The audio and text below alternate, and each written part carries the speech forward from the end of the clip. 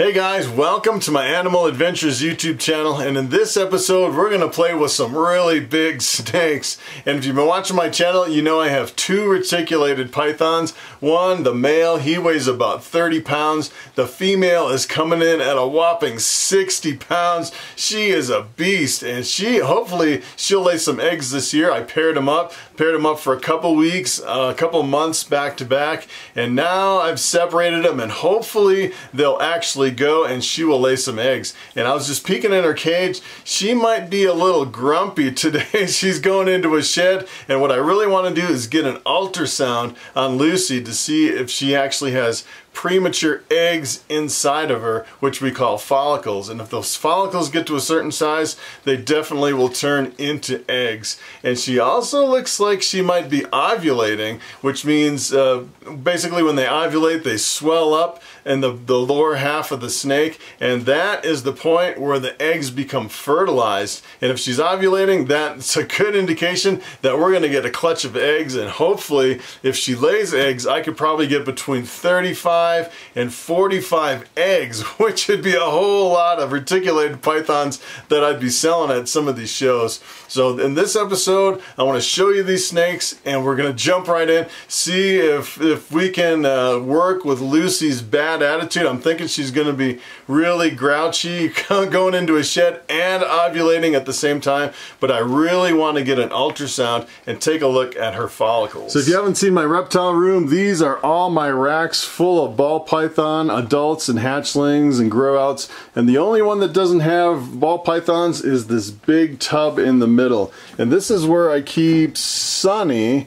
He is the mate for Lucy. He's the male, and he's coming in about 30 pounds the last time I weighed him. He just went through this explosive shed, and I got really lucky. I put a whole bunch of water, sprinkled it, got the substrate really humid, and I just kind of took a chance. And on these albino retics, you really can't tell when they're going into the shed. Their eyes really don't cloud up, and he looks like he's kind of in an interesting mood. Let's see if I can touch him a little bit, see what kind of a mood he's in.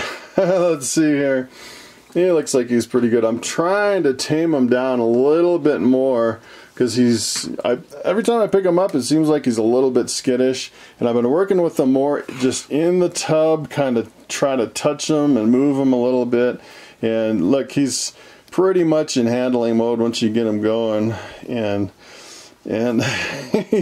you really have to be careful of these retics, because they're kind of unpredictable, I'd say. Especially this guy, he's a little bit wild. He's not as tame as Lucy, but he's a really beautiful snake. He's a purple albino. He's part super dwarf and part dwarf. So the babies will actually be a lavender albino. They'll have one copy of the purple gene, and the purple is what turns this color dark right in here. So it should be really interesting to see what the babies look like. And he's really starting to tame down quite a bit ever since I started handling him a little bit. And especially since he's come out of the shed, you definitely don't want to handle him too much when they're going into a shed. He's kind of checking the place out. But really, he's not really the biggest reticulated python that you'll see, being part super dwarf. He's not going to get a whole lot bigger, and most reticulated pythons will get really, really big. Some of them actually get up to 300 pounds. He's a really good looking snake. So this is the male. I definitely have to go through here and clean up his enclosure. He's got a little bit of shed here and there. I usually just spot clean a little. Now he's getting a little freaked out, and you see he just jumped a little bit. That kind of freaked him out. So I don't want to freak him out too much. I just want just enough to where I can tame him down a little bit to where he's not going crazy. Okay, so things are getting a little crazy over here. I have my ultrasound up on top, and I have a camera over here that is recording the ultrasound image, and I'm trying to get a good angle on Lucy so I can take an ultrasound, and I think she really needs to come over this way a little bit more, because I'm thinking the eggs should be about this area here. At least that's what I'm thinking. Jesus, I'm not even sure if this ultrasound's gonna work with a snake this big. Boy, I really can't quite see anything here.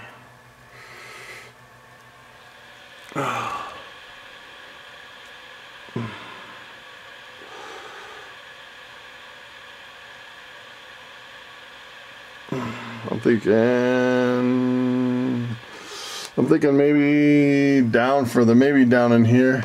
I need a little more gel. Okay, now things are gonna get interesting here because she is in a bad spot. Oh, oh, oh, oh. Don't bite me, don't bite me.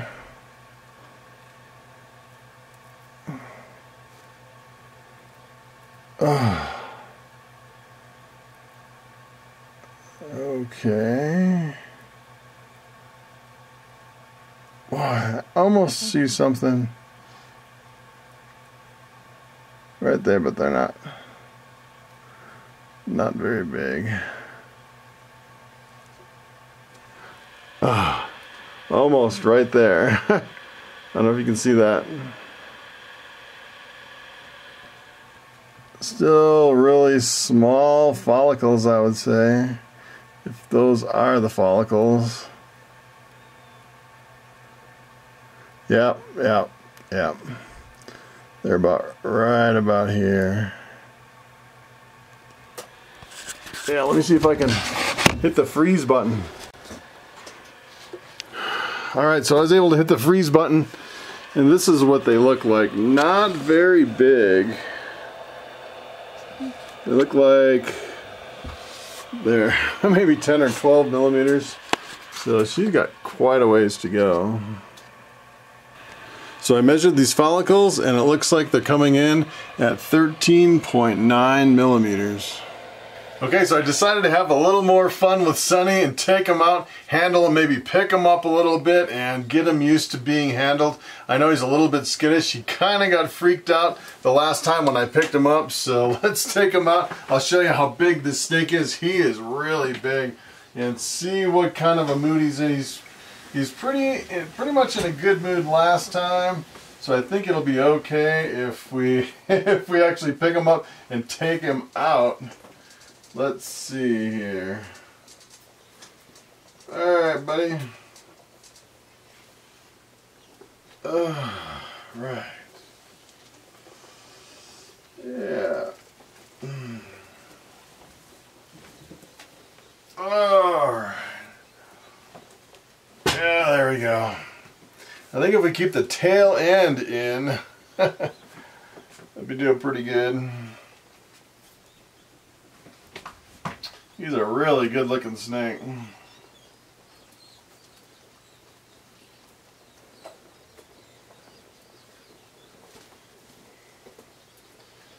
See if we can do this without taking a bite.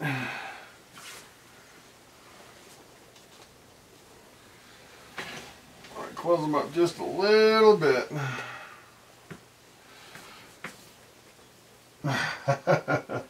He wants to go back in. Well, if you get him in the light, he's really pretty. It's a really pretty snake.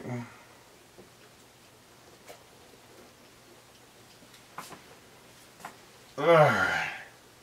He's kind of wagging his tail a little bit. Not really the happiest snake in the world. Alright.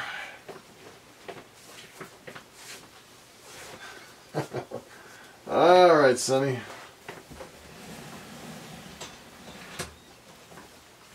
He's running a little bit now.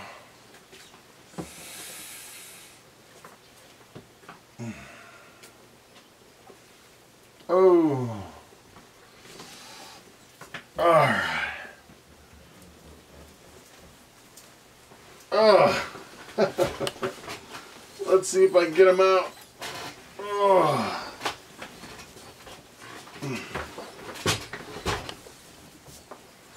boy.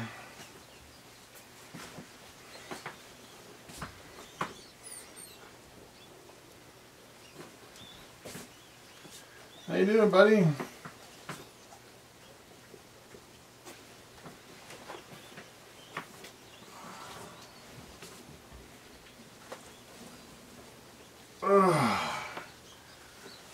I think it just needs to be handled a little bit more. Yeah. There you go.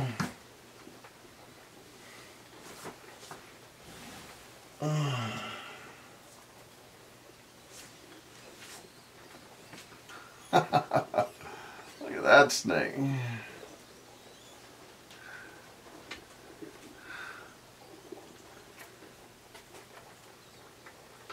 He's a real beauty.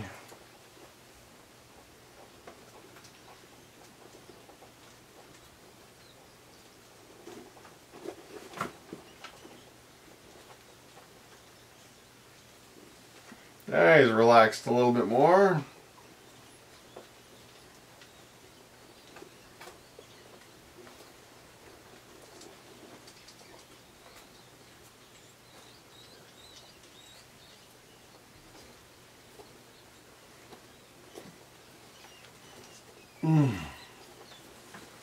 Whoa.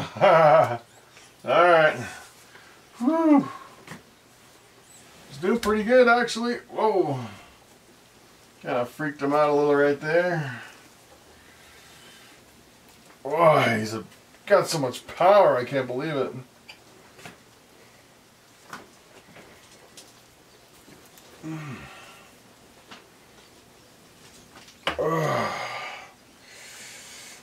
There we go. Now we got him. All right. Whew.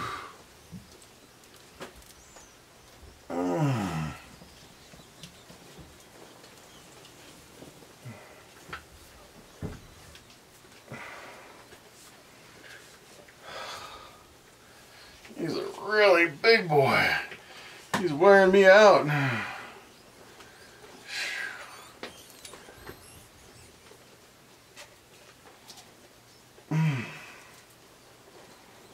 Alright, buddy. Where are you going? I guess I need to trust him a little as much as he trusts me. Alright. There you go. Oh, he's really got me. I can't believe how much power he has. Oh, I could not move. Whew.